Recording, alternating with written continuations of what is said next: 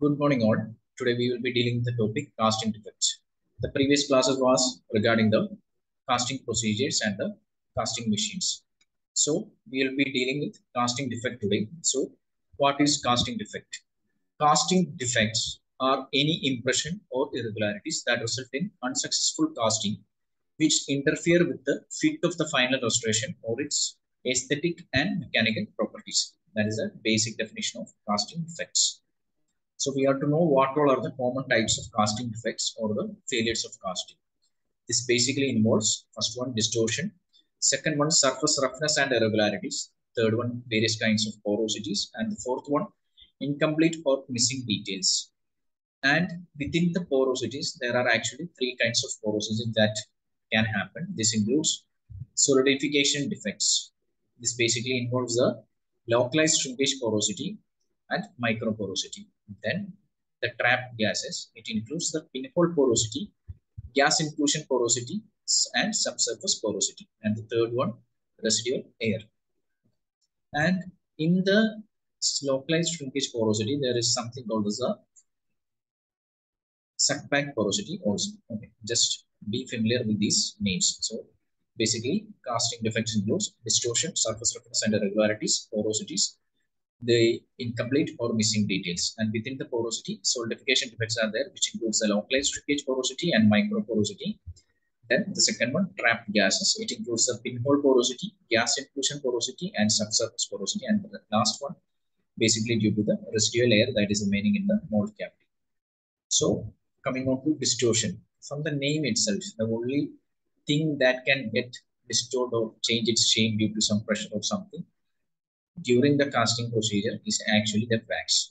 So distortion, it is basically related to wax.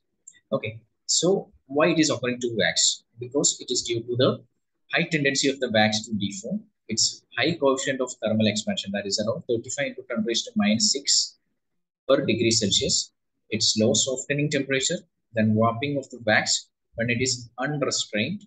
Then you all know that distortion increases as the thickness of the pattern decreases. So you can imagine a thin piece of wax and a thick piece of wax, and even if there is a mild change in temperature, the shape deformation or the distortion is more will be with the thin one.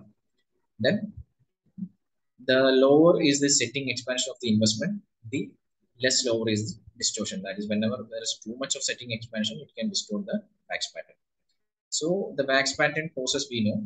Now, at what all time it can occur? It can occur prior to investing, that is a pre-investing, and during the investing, that is a during investing procedure.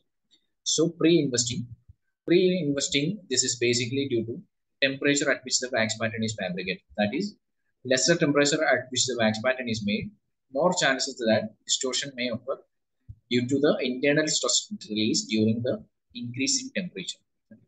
More the storage time and temperature, more will be the distortion. This is the basic thing, the pre-investing. And there is something you can consider in the wax is that it has got small amount of elastic memory. That is, when you do some cold working or when you strain the wax a little bit, and whenever there is a slight increase in temperature, it has a small tendency to get back into its original form. Okay. So how we can prevent all this? First thing is that we have to uniformly soften the wax by heating at 50 degrees Celsius for at least 15 minutes. Then reducing the time between the wax fabrication and investing. That is, we shouldn't hold back more than 30 minutes. If we are to wait more than 30 minutes, it's better to store in refrigerator. Then readaptation of the margins after the storage. That is, we have to do remargination just prior to the investing procedure so that the accuracy at the margins are maintained. Okay. Otherwise, there will be, since the wax being too thin at the margins, there is more chances that it might get distorted in the margin area. So we have to do readaptation or remargination. Then we have to always carefully remove the wax pattern from the die with symmetrical forces. Okay, if you apply too much pressure, it's surely gonna distort. Then wax pattern can be retained in the die for several hours to avoid the distortion. We shouldn't just place the wax pattern alone as such. Okay, so it should be placed over the die. And during investing, we have to pour it can occur during the pouring of the investment, expansion of the investment material, and movement of the investment ring before the hardening of the investing material. So to prevent, we have to pour the investment material gently. There shouldn't be any movement of the ring before hardening of the investment material. Now coming on to the surface roughness and irregularities. Okay. So what is surface roughness? Surface roughness or roughness is defined as relatively finely spaced surface imperfection whose height, width, and direction establish the predominant surface pattern. And irregularities refers to isolated imperfection such as nodule that do not characterize the total surface area. So surface roughness, it is related to the basically related to the particle size of the investment and its ability to reproduce the wax pattern in microscopic detail. That is, if the investment material is too thick or in consistency while pouring, it has less ability to reproduce the wax pattern finely. So you can see from the image that this is basically some casting irregularities, surface irregularities that is commonly seen. It's the air bubble. Due to an air bubble in the investment, you will get a nodule. Then water filling, it can cause a small depression. Then inclusion of foreign bodies. The foreign body can also cause a small depression in the casting. Okay. So first nodules. Small nodules on the casting are caused by air bubbles that becomes attached to the pattern during or subsequent to the investment procedure. Removal of the nodules on margins or an internal surface might cause marginal discrepancy or alter the fit of the casting. On the occlusal surface, it usually affects the occlusal anatomy. So the best method to avoid air bubble is to use vacuum investing technique and also by use of a wetting agent. Now the second one is the water filling.